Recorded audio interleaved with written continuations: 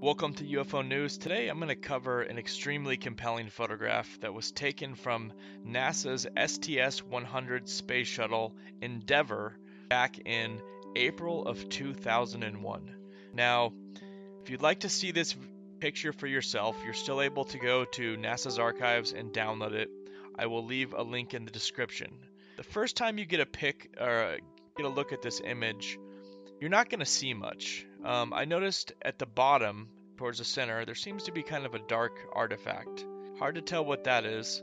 At first, I thought that could possibly be the UFO. I also noticed a couple of purple anomalies off in the darker part of the picture towards the bottom right-hand side. Quickly, though, I realized that is not the UFO that appears in this picture. The real story is up at the top of the picture, towards the middle, close to the edge of the horizon. Zoom in up there, and you will quickly see this image. Now, my first thought was perhaps this could be some kind of an artifact on the camera.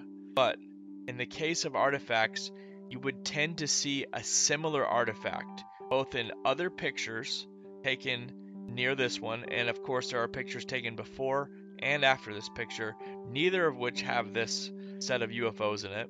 It's extremely compelling, one of the better UFO pictures that I've seen, especially because it's coming directly from NASA.